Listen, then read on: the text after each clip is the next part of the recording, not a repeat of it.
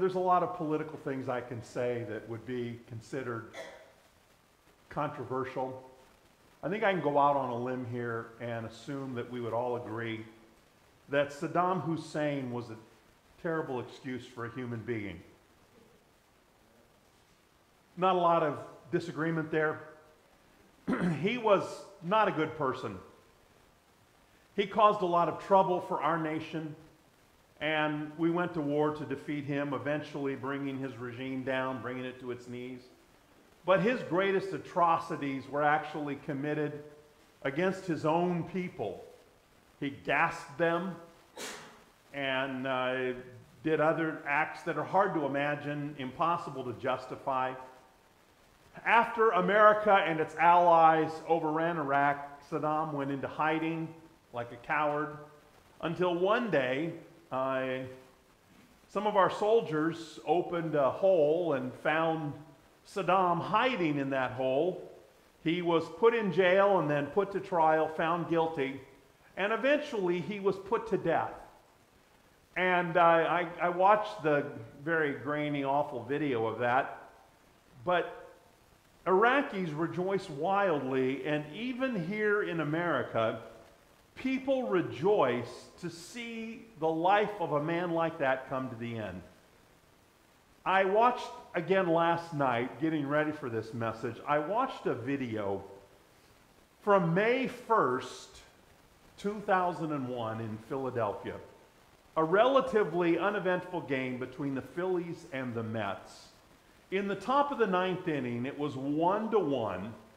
And all of a sudden, Phillies and Mets fans who don't generally care for one another very much, they began to chant in unison, USA, USA, USA. These fans began to chant, and the ball players on the field were looking around like, what on earth is going on?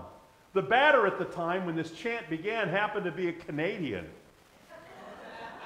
And he thought, are they trying to make fun of me? I mean, a lot of people didn't even know he was Canadian. He's like, are they trying to get my goat because I'm Canadian? Well, what had happened was people began to get messages on their phone. You probably know this, that earlier that evening, Osama bin Laden had been killed in a raid on his compound.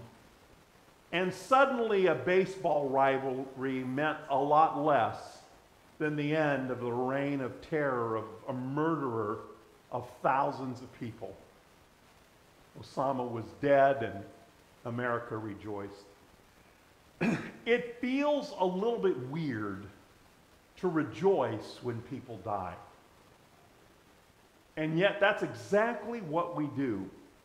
A man is in hell. I think that's a safe. I think with Saddam and Osama, I don't think it's too much judgment to assume that neither one of them died with faith in Jesus Christ. And we Christians rejoice at that. Is it wrong to rejoice? There is something in us that rejoices when that kind of evil is destroyed. Even in our sinful state, we know that the world is broken. It's not like God made it. It's not like God intended it to be. Things in this world are not right. They're not like they're supposed to be. And when a great evil is taken out of the world, we can't help but feel like things are better. Hitler is gone and things are better. Saddam is gone. Gaddafi is gone. Bin Laden is gone. Belichick is gone. Oh, I'm sorry. I went the wrong way. Let me rewind that. Bin Laden is gone, and when they're gone, things are just better. And we feel like we should rejoice, like we should sing the Hallelujah chorus.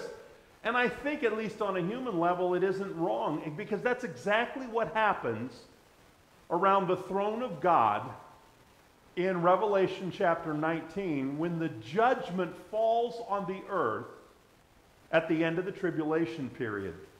Now, George Handel wrote perhaps the greatest song of all time.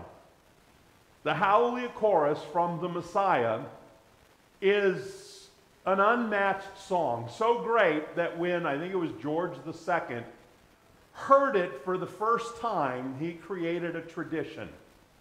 When you hear the Hallelujah chorus, you're supposed to stand when it's played, when it's sung. Because it's just a tradition. When you hear that song, it's so glorious that people stand when it begins to play. It's because the king was like so moved. Handel, when he first wrote the song, he was so moved at his own music, he said, "I have touched the face of God." Well, most of the lyrics from that, it's not a complicated song lyrically, most of the lyrics come from Revelation 19 and Revelation 11 from our text today. It is a song of praise to God, as I said, largely taken from Revelation 19. When God's judgment is complete on the world, when the seals have been opened, the trumpets have been blown, the bowls have been poured out, and Babylon is completely brought to its knees, the response in heaven is glorious praise. Heaven sings hallelujah. Such praise that the words to that praise form the basis of the Hallelujah chorus. You see, the world today is moving in a direction, and things aren't right. And so Jesus begins to make things right. And as he begins to turn the world around, it is awful, it is painful, but it is part of the process. Remember, the process of answering the prayer of Jesus on earth as it is in heaven. God is determined to make things on earth exactly like they were in heaven, where God is on the throne and Jesus is worshiped as Lord of all. And so when the process is complete and earth's sin has been judged, two things happen right away. Believers in heaven all of heaven breaks out for a hallelujah chorus. And then after that, believers in heaven join together for a celebratory meal. Actually, the timing of that is uncertain.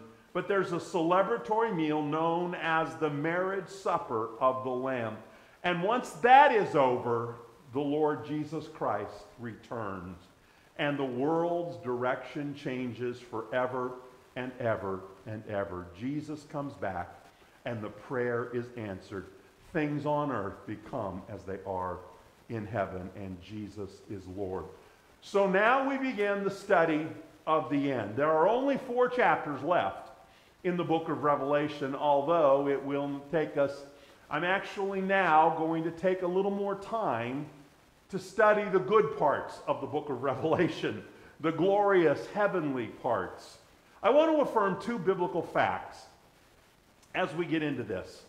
First of all, no one knows when Jesus Christ is returning. We're not supposed to know. God has made it clear that we don't know. The reality of the return of Jesus will not be like any of our charts. You ever seen those intricate charts that show all the details of Christ's return? It's not going to be like our charts. And I have read some pretty interesting fiction stories. I don't know if you remember, if you're old enough to remember back at a book called 666. I think it was Salem Kirban wrote that. And then, of course, there was the Left Behind series that took the world by storm. And I'm not criticizing those books. I disagreed with a little bit of the stuff that was in them. I mean, anytime 2 people, even if they have the same view of eschatology, they're going to disagree. But the fact of the matter is, when it happens, it will be nothing like you saw in that book. It's just not going to happen like that. And it's certainly not going to be anything like we imagined. That's one of the problems. The prophecies of the Old Testament, we can look back now and say, oh, it's so clear, but it wasn't clear to the people that lived it, because the prophecies, when they're fulfilled, are so different. But the endless speculations, the false prophets today incessantly setting dates. Listen, if somebody tells you they know when Jesus is coming back, you know they are a false prophet or a false teacher. Because Jesus told us over and over again, no one knows the day or the hour except God in heaven. And let me give you a little quiz here. Pop quiz. This will wake you up for a minute. You can go back to your nap after this. If the Bible says no one knows the day or the hour, and someone comes along and says, I know the day or the hour, who should you believe? Thank you. We have one right answer in the back. Go back to your nap now, Leslie. It's fine. No one knows the day or the hour, but it doesn't change the fact that Jesus is coming back. It's gonna happen. It's gonna happen one day. In 2 Peter 3, the apostle said that scoffers would come who would deny the reality of the second coming of Christ because of its delay. Now, in that day, in 2 Peter's day, like 30 or 40 years had gone by. And he was saying, people are saying, it's been 40 years. And people are already, after 40 years, starting to say, it's been a long time. 40 years, and they're saying, man, Jesus isn't coming back. He's been gone 40 years. Now, we're coming up on the 2000th anniversary of Jesus' return, of Jesus being taken up into heaven. Sometime it's around, we don't know the exact date of Jesus' death and his ascension into heaven. It was either probably 32 or 33 AD. So if we live long enough, in about 9 years, it's going to be 2,000 years since Jesus Christ went back up into heaven. And they were complaining after 40 years. But it says in verse 8 of that chapter, 2 Peter 3, with the Lord, one day is like 1,000 years, and 1,000 years is like a day. The Lord's watch ticks differently than mine. I get really frustrated when I'm in Africa. Bart told me an old African proverb. In the West, we have watches. In Africa, they have time. Sit and think about that one. We'll say we're going to go somewhere at 5 o'clock. And I'm like, Alioune, it's 5. We need to leave. He's like, yeah, we got to get there soon. Because at 5, for us, 5 o'clock means that's when you got to be there and get started. You got to be there a little early and get there. For them, it's like when you start thinking about going to get there. Their time works differently than ours. When we say we're going to be there at 10, it means maybe it'll start somewhere around 10:30. It's an approximation. It's just, it operates. Well, God's clock operates completely differently than ours. Obviously, Jesus did not come back this last week. Maybe he'll come back today. Maybe not. Maybe not. When I was growing up, it was the 60s and the early 70s. And there was this fervor that we were in the terminal generation. I think it was as we started to approach the year 2000, that was kind of hanging out there. And then in the 90s, then the Left Behind series kind of caught us up in that all over. And we were just sure that we were part of the generation that was going to see the return of the Lord. My dad was absolutely certain. He said, I'm waiting on the upper taker, not the undertaker. He used to say that all the time. Well, my dad, at the age of 91, COVID and leukemia took him. And the Lord's going to take him one day, but he's going to be part of the dead in Christ who rise first. And I don't know, I don't know. I still hope that one day I'll hear the trumpets instead of the ambulance. I still have hope. But the fact of the matter is, the Lord's watch ticks differently than my watch. And it may be in my lifetime, maybe in my grandchildren's lifetime. It may be another 2,000 years. But the events of Revelation 19 through 22 will take place. And the Bible said scoffers will say, it's been a long time. And generation after generation after generation of Christians have said, well, it's going to happen in my lifetime. And so you know what people do? They say, well, you keep saying that and it doesn't happen. Why don't you stop believing that? Keep believing. Keep hoping. Because one of these days, that generation is going to be right. And the clouds will roll back and the trumpets will sound and the faith will be sight. And you keep hoping, because with the Lord, 1,000 years is as a day, and a day is as 1,000 years. It's only been 2 days. It's not been a long time for God. He's got a lot more people to save. There's a lot more work to be done. So today what we're going to do is begin looking at these glorious chapters where the Lord comes back. What we're going to look at today is the first of the two sections. Revelation 19 and 20 describes the end of the world. And then 21 and 22 is the beginning of the new heaven and the new earth, which is literally where heaven comes to earth. Now, I've always thought about us going off to heaven, but literally, if you take that scripture literally, the New Jerusalem descends and God's dwelling is with man. Now, whether that's meant to be taken literally or not, I tend to take it literally. But that's what it says. By the end of chapter 20, Satan, the beast, the false prophet, and all who have sided with him have been eternally judged. They're dealt with, cast into the lake of fire, and Jesus is established as King of Kings and Lord of Lords over all the earth. The promise is fulfilled on earth as it is in heaven, and history's purpose is fulfilled.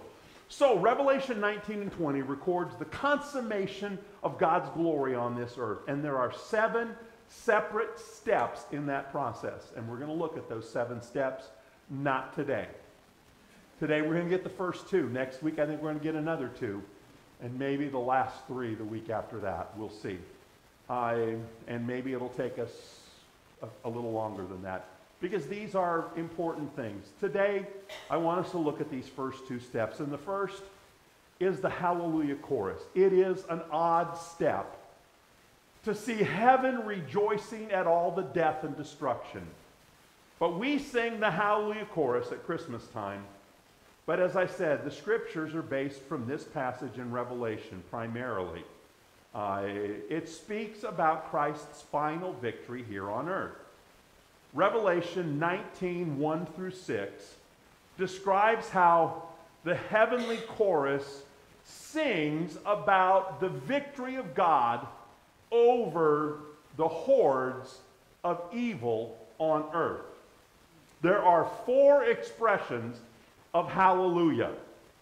4 times. First of all, a vast multitude, perhaps the same one from Revelation 7:9, praises God's salvation, glory, power, his just and righteous judgment, because he's avenged his people and brought judgment on Babylon the Great, which we talked about last week. God's power has rescued us from our enemies and defeated all of those who stand against him.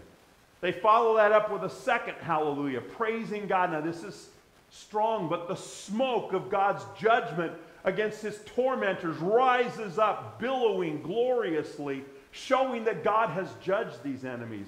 The 24 elders then join in with a simple conclusion to it all.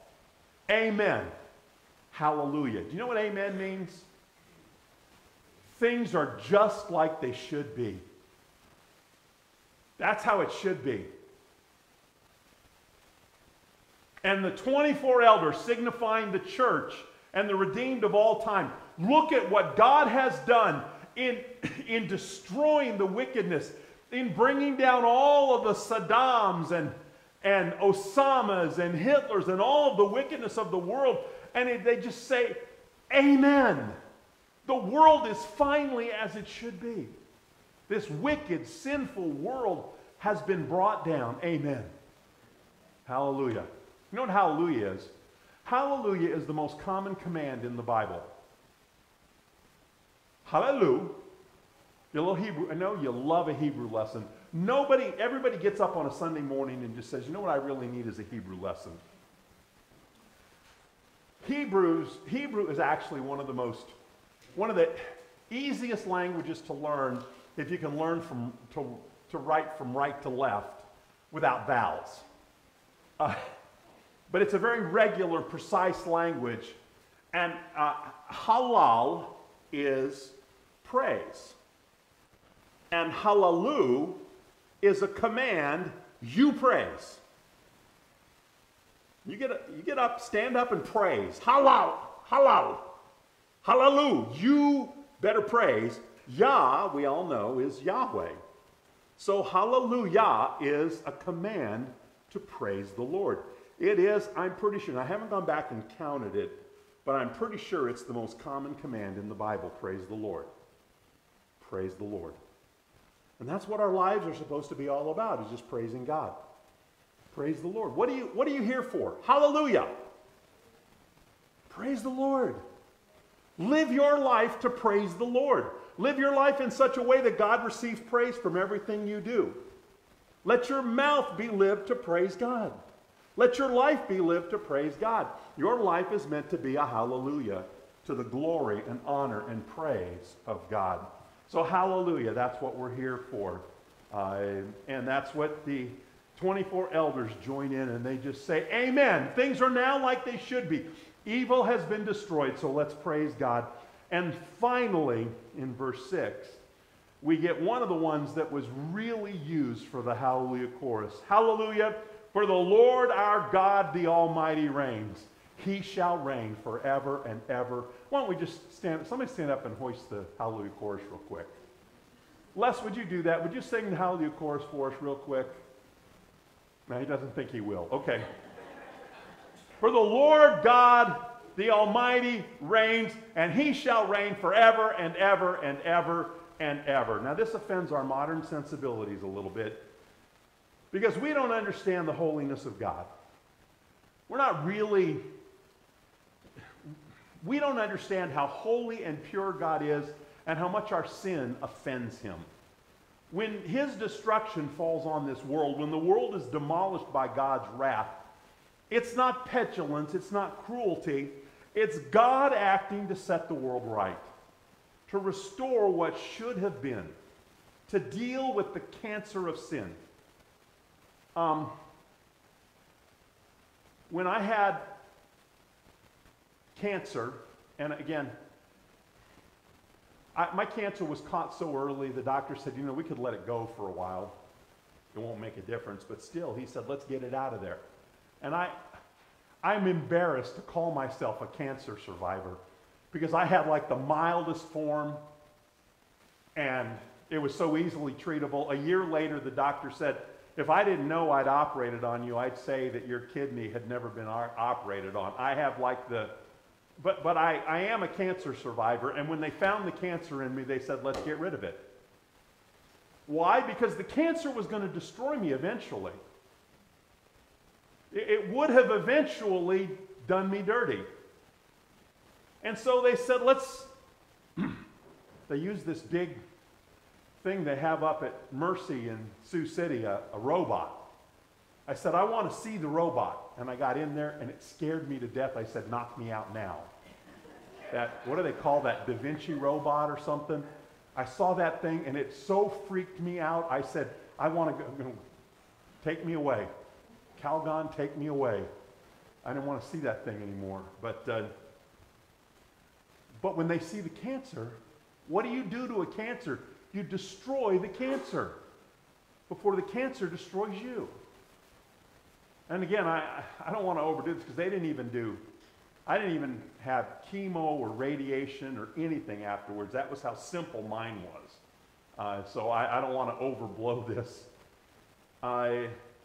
But God acts to set the world right. And those who set themselves against God choose to be part of the cancer. And so God, in restoring what should have been, in dealing with the cancer, he has to punish that sin. Our perspective is not like God. See, we see this world as a fun place, a benign place, a neutral place, where bad things sometimes intrude, tragedies, pandemics, accidents, disasters, even evil people. Sometimes they break into our wonderful world and disrupt our wonderful lives. God sees this world differently. Our world stands in rebellion against him. It is still his world. It reflects his beauty, the beauty of his creation. And it's the joy. He loves this world. But sin sets this world against him on a path of destruction. It is a cancer that eats away at nature, at governments, at everything in this world. This world is broken, careening towards ruin because mankind has rebelled and refused to worship the Creator. And that has consequence. God steps in to set things right. He created this world to be a place of beauty, of joy, of peace, even pleasure. These are all byproducts of obedience to God. Instead, humanity has chosen to ignore God and rush headlong in its own direction, which brings only pain and sorrow. And it never works. God's judgment is not just to show his wrath. It is the first step in restoring the world to the paradise that he intended. You see, God is creation's surgeon. His judgment removes sin. His judgment goes in to remove the destructive cancer eating away at this world, so that spiritual health can be restored. And when that happens, heaven rejoices. Yes, many people who decide that they are going to align themselves with evil, who refuse Jesus Christ, get caught in the destruction of that cancer. Sinful people love their sin. People love darkness rather than light. And they get caught in that, and it's a tragedy. That was not what God intended when he created this world. But still, heaven, when it sees the judgment falls, knows that the reign of Satan, the horror of Satan, the cancer of sin and death and Satan over this world is coming to an end. And it's about to be made glorious again. And heaven breaks out in the hallelujah chorus.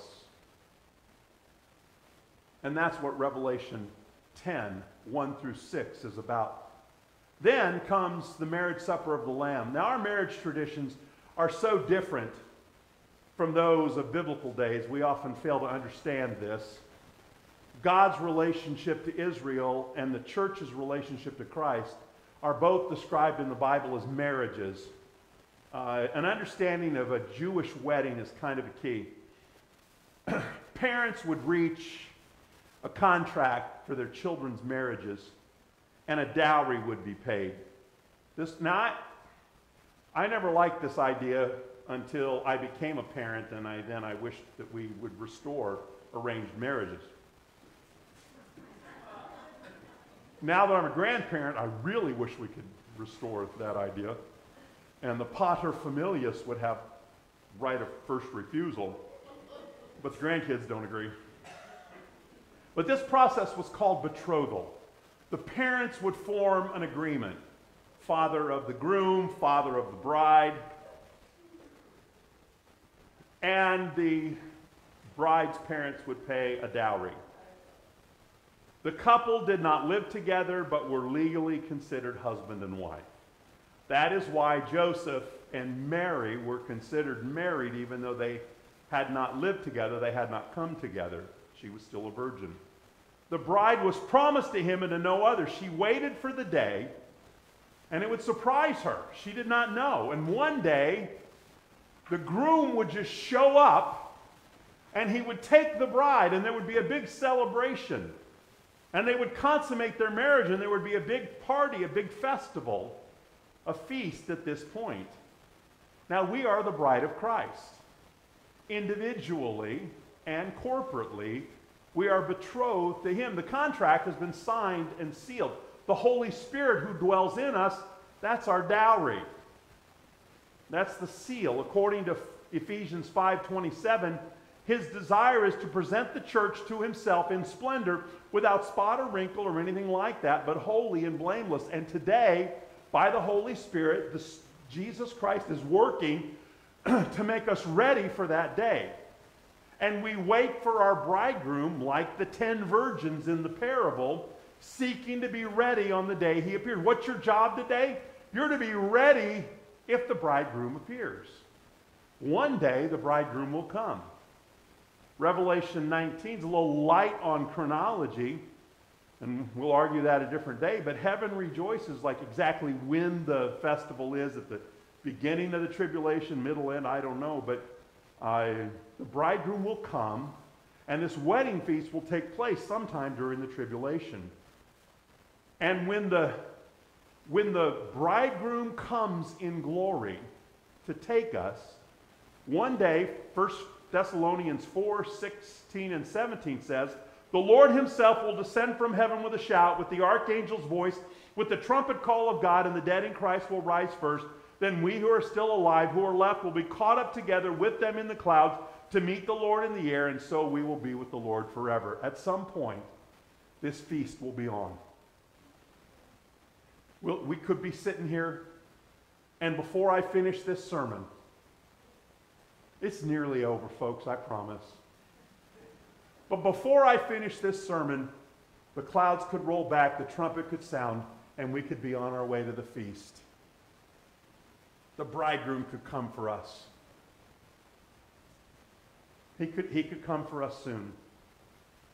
Today, and it might be tomorrow, and it might not be for 100 years or 1,000 years or 2,000, because with the Lord, a day is like 1,000 years, and 1,000 years is like a day. We are the redeemed of the Lord, the betrothed bride of Christ, and we await the glorious day when he comes for us and our marriage is completed and we'll be with Christ forever. And from that moment on, you want to know where we are during the tribulation and times that, just look for Christ. We're with him. When he rides out of heaven, well, we're with him. We're riding behind him. What are we doing? Well, I don't know. Whatever Christ is doing, we're there, because we're the bride of Christ. We'll be transformed. You know, today it's hard. You ever tried to break a habit? You ever had a bad habit and you tried? That's hard, isn't it? Do you know that on the day Jesus Christ returns, 1 Corinthians 15 says that in a moment, in the twinkling of an eye, we'll be transformed. I won't have any more bad habits to break. Because in a moment, in the twinkling of an eye, I'll be like Jesus Christ. It'll all be over.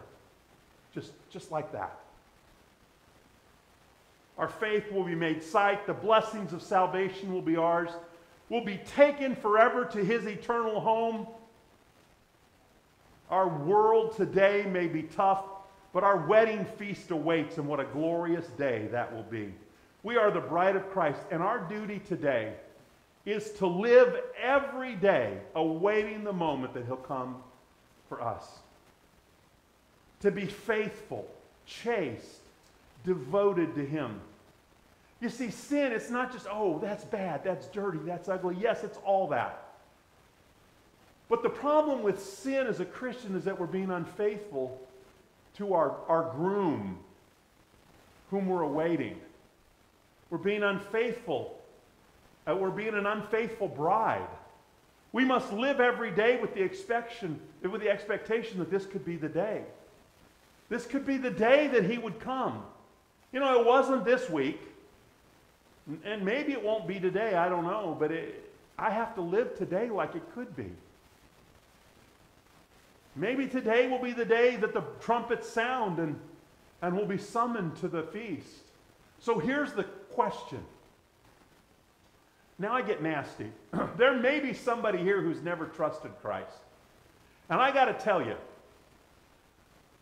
we're awaiting a feast. And I'm going to get mean with all those awaiting the feast in a second. But if you've never trusted Jesus Christ as your Savior and your Lord, you got something much more difficult awaiting you. You need Jesus Christ. Don't leave here today without trusting your life to Jesus Christ. Don't take that chance. But Christians, here's the question for you. If you have trusted Jesus Christ, if the trumpet had sounded this week and the feast had come, would you be embarrassed?